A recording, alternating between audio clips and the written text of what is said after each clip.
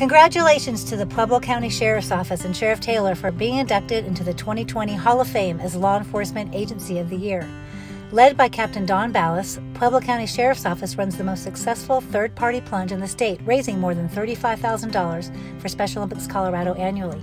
Captain Ballas staffs 3 statewide Tip-A-Cops and organizes a widely successful law enforcement torch run for her agency.